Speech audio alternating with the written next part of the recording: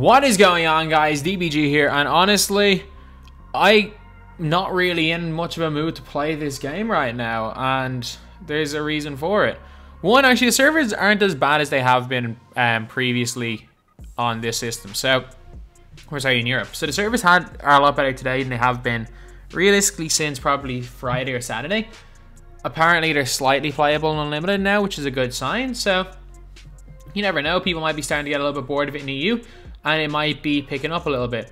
However, something happened today that I'm not even necessarily making this video because I think it's going to change anything. I'm making this video because just as a warning for people. So lads, if you guys don't know, these packs right here, the buzzer beater packs, you guys can see I press triangle right here and all the cards are here. So there's the peja, stojakovic, there's the dikembe, mutumbo, there's jianlian and Stefan Marbury. However, these packs were released as scam packs for a long time. So lads, basically last night they released these packs, they leaked these packs accidentally.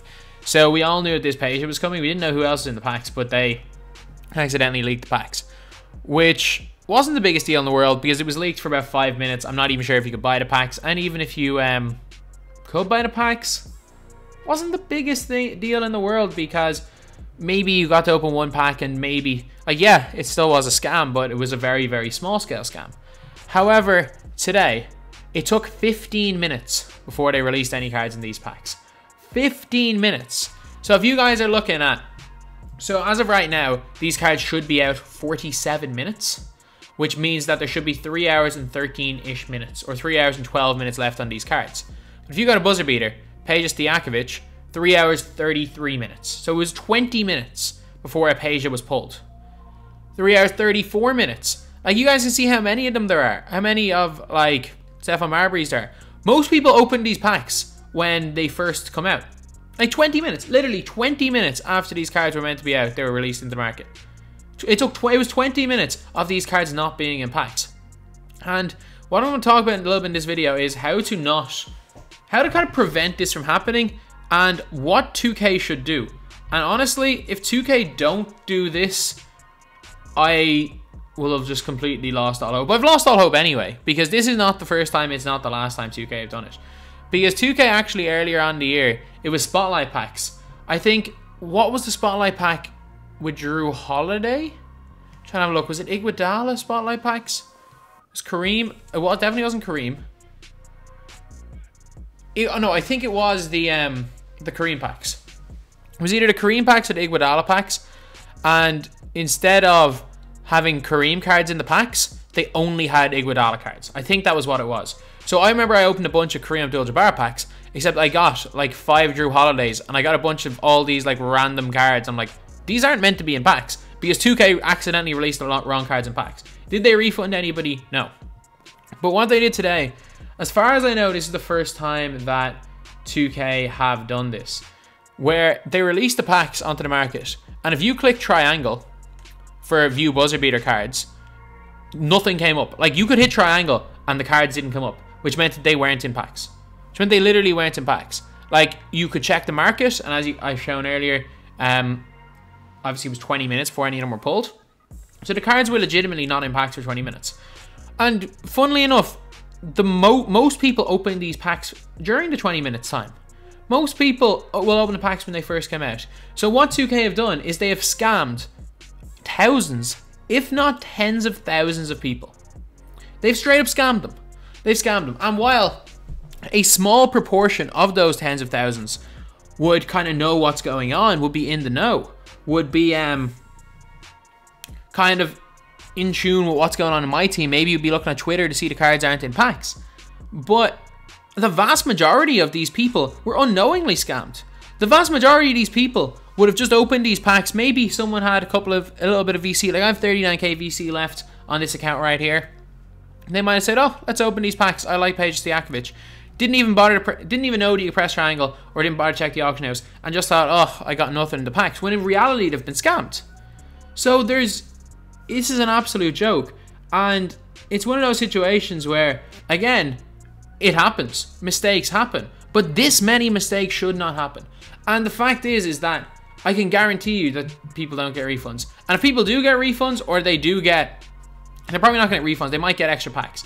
If people do go and get the extra packs, then all I'm going to say is fair play to 2K for actually trying. But what are the odds that that happens? And realistically, what are the odds that that happens if this video doesn't get made? Like, the reason why I had to make the video about the glitch yesterday, at least LD is talking about the glitch now. At least the guys behind the game are acknowledging the glitch exists. And it's actually annoying that these type of videos have to be made for them to address all of this stuff publicly. It is actually annoying because straight away, if these cards weren't in packs, if this was any other game mode, heck, even if this was FIFA, as much as people like to complain about EA, if this happened in FIFA where a card wasn't in packs, they'd acknowledge it. They wouldn't just sweep it under the rug like it was nothing and expect us to forget. And to be honest, people will forget. People talk with their wallets. People will be complaining about this right now. Buzzer beater, peja, stojakovic, and those same people are going to pay $200 on VC and open packs on Friday. They're going to be the same people that complain about these cards. It literally does not matter what we get tomorrow. We could get the 5 best spotlights in players in the game, and people are still going to complain about that. And then yet they're still going to speak with their wallets no matter what and buy things on Friday. So people can complain all they want, but if you're continuing to speak with your wallet, or the only way to actually do something is to speak with your wallet and not buy VC. I bought VC day 1. I haven't bought VC since. Like, that's kind of the way it is. The reason why I have 39 KMT is I played a hell of a lot of Play Now Online on this account. That's kind of where a lot of this VC accumulated from. But it's just 2K. It is just 2K. And the scary thing is that this exact video, like talking about 2K scamming people by not putting cards in packs, they've done it so many times. In 2K18, it was even worse. They didn't put a Galaxy or a Amethyst Allen Iverson or Vince Carter in packs for a day. They didn't put a Ray Allen in packs for a day. Like, it was even worse in 2K18. At least we haven't seen this too much this year. But you know what? We shouldn't be seeing it at all. And yeah, I get it, mistakes happen. But as soon as people realized this was happening, they should have apologized. Like, not even apologized, or just let people know. Because at least tweeting it out, or putting it somewhere in the game that, I don't know, maybe these packs were glitched. At least that means that they care. They're not trying to sweep it under the rug. But you know what? We know they don't. We know they don't. And we know that there are people, for a fact, in 2K that do care.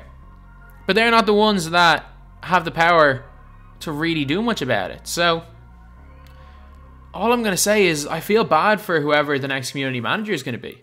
Because whoever the next community manager is going to be has absolutely no input on the game. They have absolutely nothing to do with anything to do with what happens in the game. But yet they're going to be the fall guy. They're going to be the new Ronnie. They're going to be the new fall guy. Because it's a job, like, it is going to be a thankless job. And I do not know who in their right mind would go for a job like that in a company that is as neglectful of their player base as 2K is with NBA 2K. There are a core group of people that work on the game that care a lot. And it's evident. It is evident. Like, fan favorite series 2. It's very, very evident that guys like Mike Stauffer are in like my chats on streams. They're looking out for cards that the community love, which is why we got our Jeff Green card, Dean Wade. I don't know who asked for Joe Smith, but why we got MPJ, why we got J.R. Smith. People were asking for these cards, Gerald Green. Like, there is definitely people. The problem is that the people that actually can make the difference, like programming stuff properly into the game and making it work, we don't actually have a line of communication with them. And they're the ones, and it's going to be other people taking the blame. So yeah, that is pretty much it. Like, 2K continue to do this. This has been maybe the 10th time over the last 3 years that they've just released scams. And there's no other way to put it. If you've advertised packs, actually, technically they didn't scam. They just released buzzer beater packs, and because there was you couldn't press triangle, they didn't technically advertise that any card were in these packs.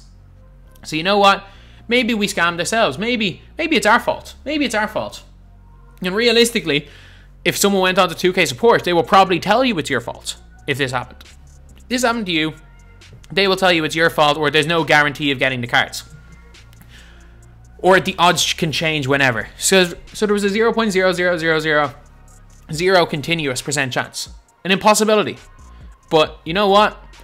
It says they can tweak the odds as they want for cards. And for the fact is that for high rated cards, their set odds are less than 2%. And less than 2% could be 0%. So, yeah. Maybe 2K haven't done anything wrong. And you better believe that in their TOS, they have something about this. Not even in their TOS, in the user agreement, they have something about not being responsible if people get scammed in this way. So lads, how to stop it? First of all, before you buy packs, press triangle to make sure the cards are in packs. Second of all, make sure you go to the auction house and you check that the cards are there. If the cards aren't there, don't open the packs. But anyway, yeah, that's the video. Not a video I wanted to make. I actually really don't like making videos like this, but it's scary that the fact is for things like this to be addressed, these videos need to be made, which is annoying. Anyway, that's the video. Thank you guys for watching. Please like, comment, and subscribe. You see the drippy, I'm fitted up. Hop in my car and the giddy up. Secure the bag, yeah, I get the bus. Pick it up, pick it up, pick it up. You see the drippy, I'm fitted up. Hop in my car and the giddy up. Secure the bag, yeah, I get the bus. Pick it up, pick it up, pick it up. I've been on the flex since flex zone. Neighborhood all in your eardrum.